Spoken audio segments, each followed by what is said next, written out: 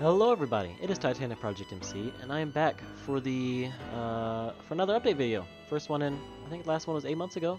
So, normal time frame, like I said, everyone knows, updates don't come out often for this project just because of the nature, so I apologize for that, but today's going to be a little bit of a shorter one too.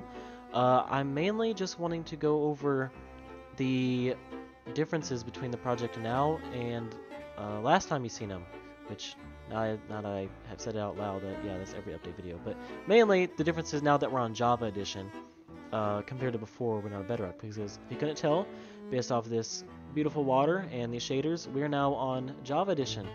We have been on Bedrock Edition for 3 years working on this project, 3.5 years now, I think.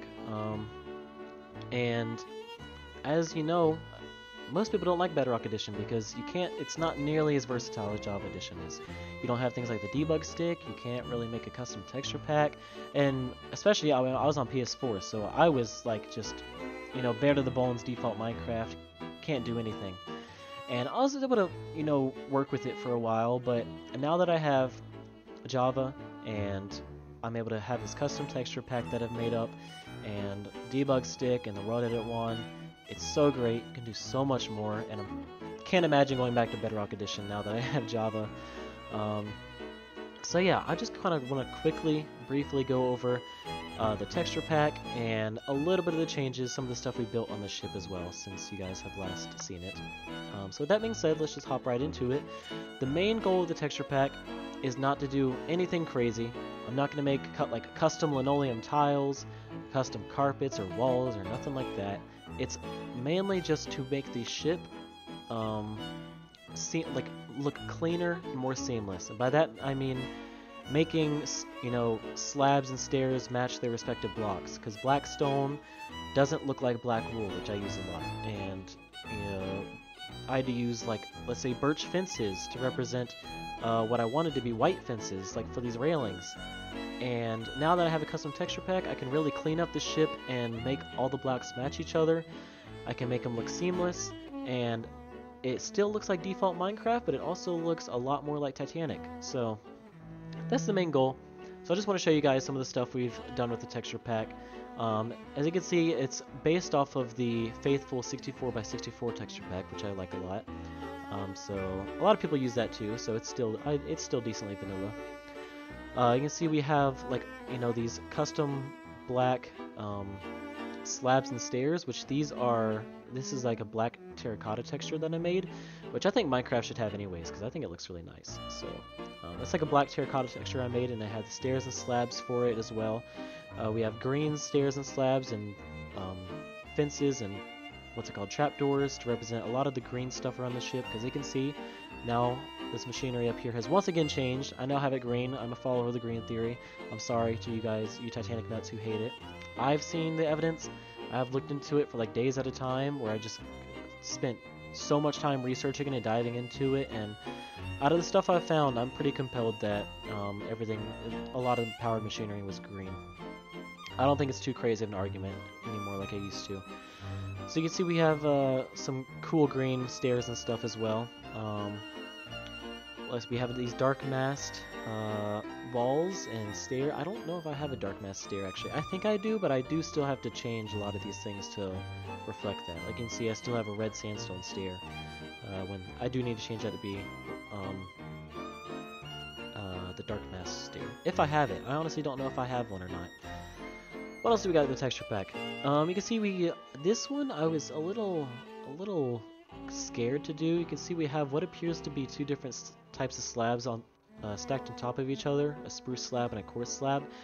I was scared to make this texture because I was like, I don't know if it's taking it too far. I don't know, does it look like default Minecraft? In my opinion, I think it still looks like default Minecraft. Maybe a little less like default Minecraft, but I've always thought that this is something that should have always been in the game anyways. I think you should be able to stack two different types of slabs on top of each other. You'd be able to do so much stuff with that, and yet we can't. But I can, because I got the texture pack, so I made that. I don't regret it. I'm pretty happy with it now. I also have this gray wood right here because people always ask me, rightfully so, because it is like a newer thing that a lot of people aren't used to. But people are always like, "Why in the world did you make the officers' quarters roof gray? Look at these photos. It's wood, obviously. Why'd you make it gray? Is it concrete?" No, I understand, but it's gray painted wood, and that's generally what's most accepted nowadays in the Titanic community. Um, so this is just to hopefully make it a little less confusing when you come on the ship and somebody who doesn't know about it, they see this gray wood and they at least know that it's wood and it's not something crazy like concrete or, metal or something like that. Other things to the texture pack, let's see. You can see right here I have like this black trapdoor. This is not only of course used for the black black details around the ship, but also catwalks is its main purpose because it looks really nice for catwalks, which Kyle's going to have a field day with that because catwalks are always really difficult to make in default Minecraft. The snow here is quartz. I think you probably would have never known, but yep, it's quartz. Looks a lot better, and I can probably do a lot with that now as well since it won't, it'll be seamless matching all the quartz I use around the ship rather than looking like snow. With the shear line, this is something an inspiration I took from Prince Eugen. I have like the shear line basically slabbing up rather than going up by a block, which I think looks really nice. It just makes it, I don't know, makes it look higher resolution. It doesn't make the ship look as blocky, and it also shapes the hull a lot better. Like if you come down here and look at the hull, in my opinion, you're probably not gonna be able to notice it. I'm sorry, but in my opinion, it looks like the ship, it shapes the bow a lot better. Gives it the proper contours compared to over here, as you can see where I haven't updated it, compared to how the full block makes it look. As I said, it's probably something only I'm gonna notice, just because I'm the one nitpicking my own project so much, but I do like it a lot, and it also makes like views like this look really clean. It would look a lot better if this shader wasn't so foggy.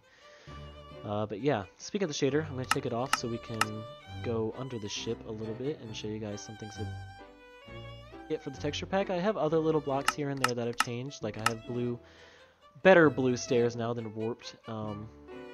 And I don't know, I have also this pitch pine.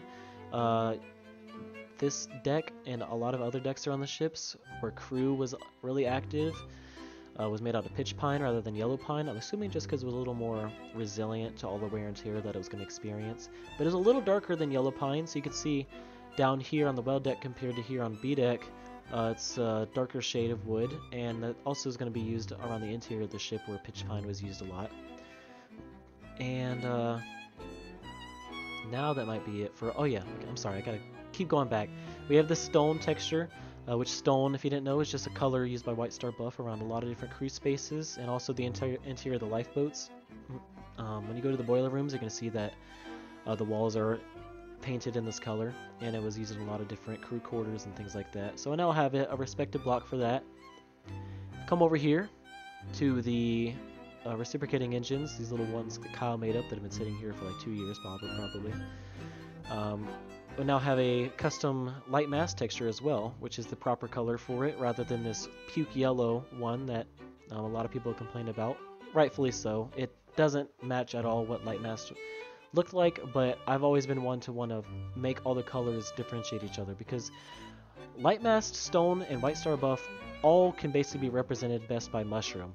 But I didn't want you to walk in the boiler room or walk in the reciprocating engine room and ask why, the reciprocating engines are painted with White Star Buff and things like that. I don't know. It was a little pet peeve of mine for some reason. I wanted all the colors to be, be differentiated and be distinct from each other. So I'm now able to do that with a custom texture pack. I didn't make a White Star Buff color just because I tried it out and it didn't look like a vanilla Minecraft, oddly enough. It kind of looked like it was taking the texture pack a little too far, and I also couldn't make any buttons or stair White Star Buff blocks because I just didn't have enough available blocks to me anymore. So I think it's fine. I think the mushroom serves its purpose and it looks perfectly fine. That being said though, now I think that's everything I want to go over with the texture pack. Like I said, not too much, but it just really cleans up the ship and it makes it look a lot better than it would otherwise. As for things we've actually built on the ship now, you can see that I've been working on the rigging a lot, and it really brings the ship to life. I've always wanted to build the rigging, but I couldn't do it on Bedrock. or I could, but I was gonna wait until I absolutely had to build it, because you can't just go, go from point A to point B, type in a command, and it builds it for you like you can on Java. You have to literally figure out how to pattern out these blocks for it to perfectly go from that point to that point. So it is a ton of trial and error, but thankfully now that I'm on Java, don't gotta deal with it. Just, pull out the wand and hit 2 blocks and then type in a command and it's done. Rigging does still require a lot of research though, mainly because most rigging plans represent the ship as she was in port, and there was a lot of differences between the rigging when the ship was docked compared to out at sea. My version of Titanic is here out at sea, so there's a little less rigging than what you see on the rigging plans.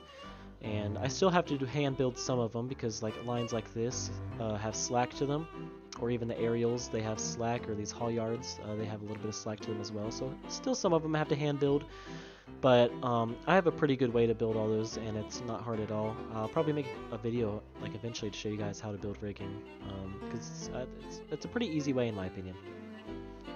I've also built this aerial up here, which I had to redo a million times because I didn't research it beforehand. It was my fault. Do more research before you start building things. Don't rush it, because then you're just going to have to spend more time rebuilding it. It's really annoying. Just don't do it. Save yourself the trouble.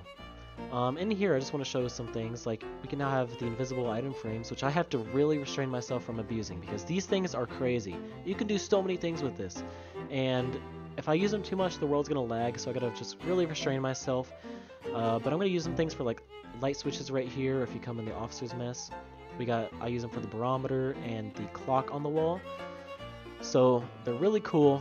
I'm super happy that we have these, and we also have custom heads as well. So if you come down here in the lounge, you can see we now have the custom lamp shades for we have the lamp shades using the custom heads, which is really nice. And where else did I use them for little details also, just little personal touches. If you come in Captain Smith's sitting room, got a little book right here.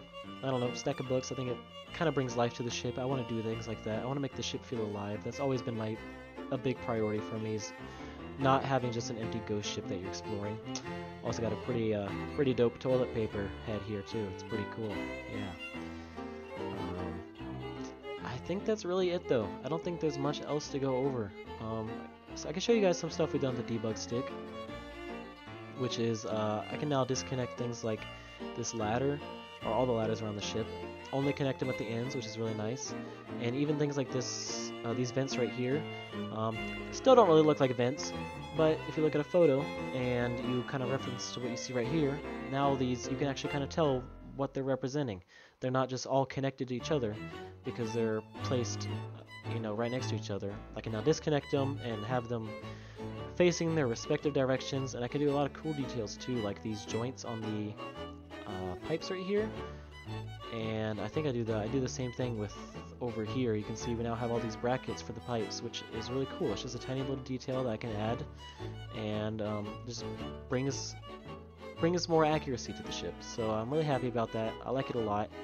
And yeah, so honestly, I do think that is really all I have to show. Like I said, a little bit of a shorter update. Oh wait, I'm completely wrong. Sorry, let's go to the stern real quick.